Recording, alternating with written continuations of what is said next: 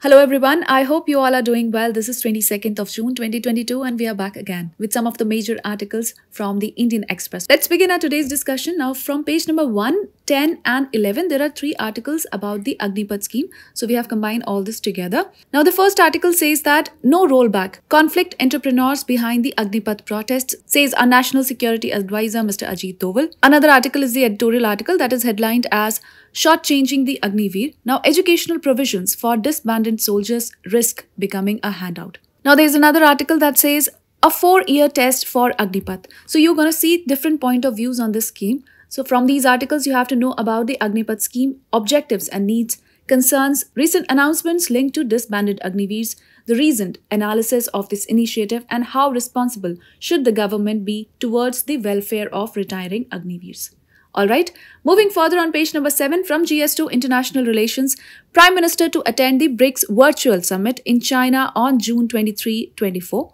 From this article, you have to know what is the significance of upcoming annual summit of 5-nation grouping, that is BRICS, background of BRICS, the composition, 3 pillars of intra-BRICS cooperation, significance of BRICS, the challenges, conclusion and what is the possible way forward.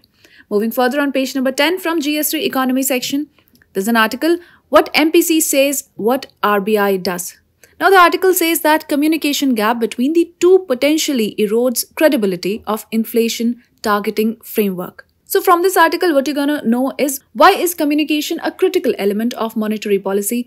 Why is the communication gap between the MPC and RBI troubling? Also, what are its repercussions and what needs to be done in this particular context? Moving further on page number 11 from GS2 International Relations, our entwined values and interest. So the article talks about Australia that has a vision for an open, inclusive and resilient Indo-Pacific region.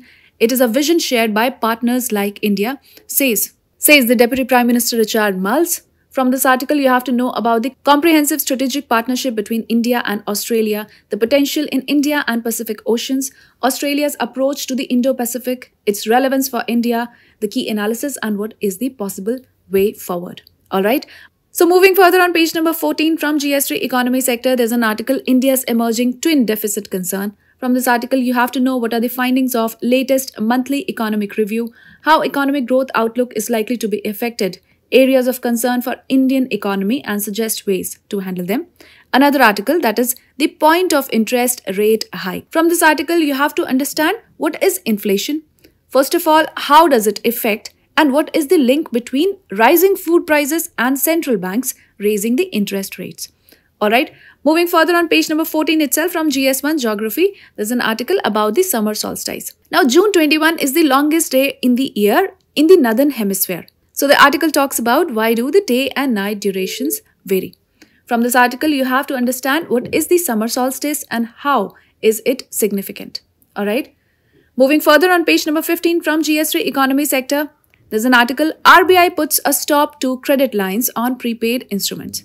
From this article, you have to understand what has the RBI said in its recent notification, why has the RBI issued this notification, and what exactly are the prepaid payments infrastructure, that is the PPIs. Further on, you have to understand what is a credit line. So with this, we call it a wrap of today's edition of Headlines of the Day, the Indian Express. I'll see you with more such videos. Till then, take care and do stay tuned.